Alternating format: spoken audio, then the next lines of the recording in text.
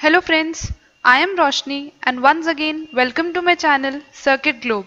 Today we are going to discuss what is a photodiode. So friends, let's get started.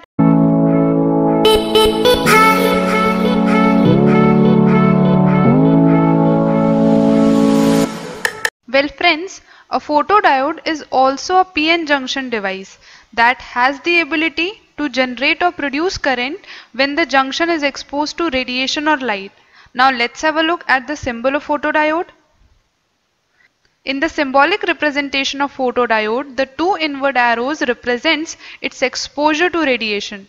It is specifically a reverse bias diode, that means it operates when reverse bias voltage is provided to it. Now guys, let's move further and understand the operation of a photodiode. As I have already discussed in my previous video of diode, that when reverse bias potential is applied to a diode, then only minority current will flow through the device, and this current is known as reverse current. So initially, when the junction is not exposed to any type of radiation, then only minority current will flow through the device, and this current is known as dark current.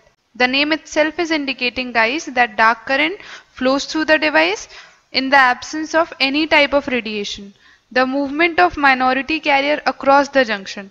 Minority carriers for the p side is electron and minority carrier for n side are holes. The movement of these minority carriers across the junction will generate a small reverse current, and this reverse current is known as dark current. After a certain point of time, the movement of minority carrier generates depletion region across the junction. This is our depletion region.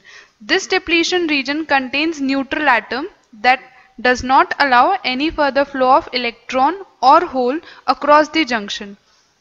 Now at this particular time we provide radiation to the junction, or we can say the junction is illuminated with light.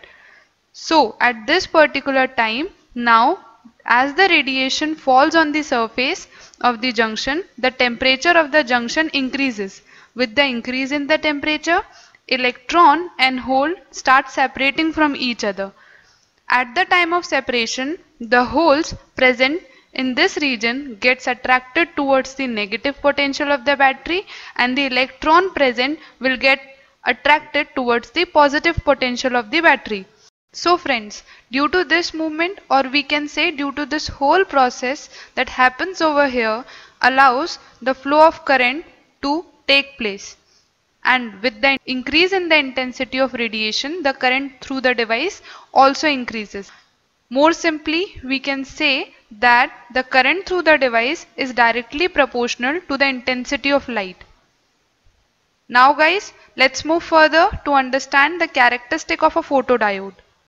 As we can see in this diagram shown here, that the x-axis represents the reverse applied voltage and the y-axis represents the current that flows through the device on application of reverse voltage.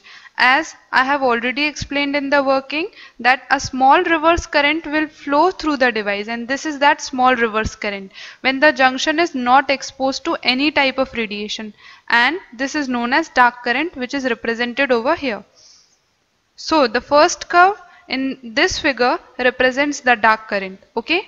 So at the moment when the junction is exposed to radiation, the current will now start increasing and it will totally become independent of the applied reverse voltage. And how can we say that? So the answer to this question is, once the junction is illuminated, the carriers will flow only due to the intensity of light due to the increase in temperature, and the reverse bias voltage will not play any role in this condition. We can clearly see here that after illumination, the curves show equal spacing between them. This is so because the intensity of incident radiation that falls at the junction of photodiode is directly proportional to the current that flows through the device, or we can say the current increases with the increase in the intensity of light. This is all about the operating principle and characteristic of a photodiode.